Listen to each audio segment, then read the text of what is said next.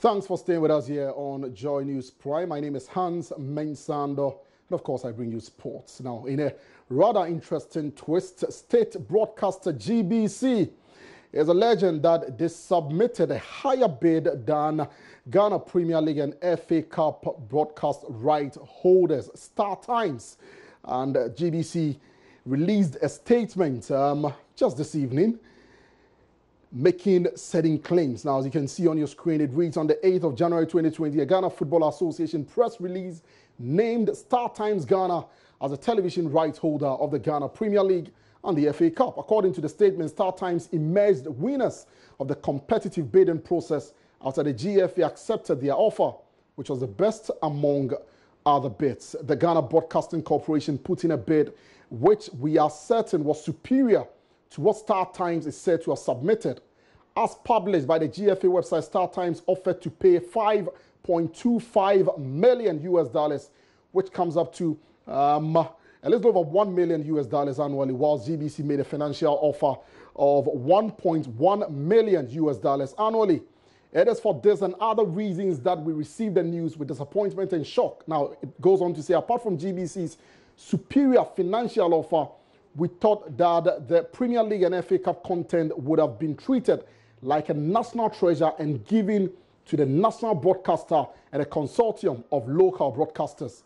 GBC wishes to put it on public record that the national broadcaster and the local TV consortium have been treated unfairly and unjustly. The GFA decision will gravely impact on Ghanaians' access to the Ghana Premier League and the FA Cup live games on free-to-air broadcast. It must be placed on record that when Ghana football sank to its lowest ebb in the aftermath of the number 12 expose, it was a GBC that invested huge human and material resources to work with the normalization committee to bring the special competition to the homes of Ghanaians live. GBC did this at a time nobody cared about showing the game on TV because it was unattractive. We demonstrated capacity by showing 2 matches simultaneously on GTV Sports Plus and GTV. We must place on record that the African Center Survey report on the Ghana Premier League on the 19th of December 2019 gives GTV and GTV Sports Plus a whopping 56% of the market share, and it defies logic that the right would be given to a company that does not even show up on the poll and does not have FTA capabilities, which is the surest way to reach most Ghanaians. GBC has FTA capabilities like none other.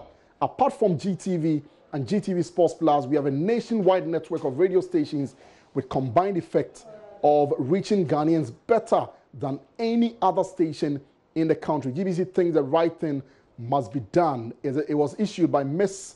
Mamle Asari, who is the Director of Corporate Affairs, GBC, Accra. So, very interesting twist there to this one. Of course, the Ghana Football Association have got a few questions to answer, and among them will be, what other considerations were made in awarding the right to Star Times beyond the monetary considerations. So we also understand that the GFA will be releasing a statement in the coming hours. Let's move on. And as part of the ongoing tertiary games, Chairman of the Technical Committee, Mr. Shaibu Ibrahim Imam, has assured residents of the capital and its immediate surroundings to attend the games and observe athletes in their prime.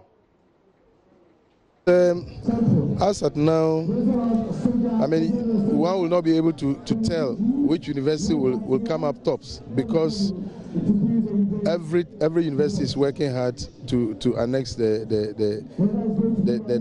trophy. If you watch last year's event compared to this year, would you say there has been some improvement? Sure, in fact, there is vast. The improvement is highly big. And for that matter, I think records will be broken as far as this competition is concerned.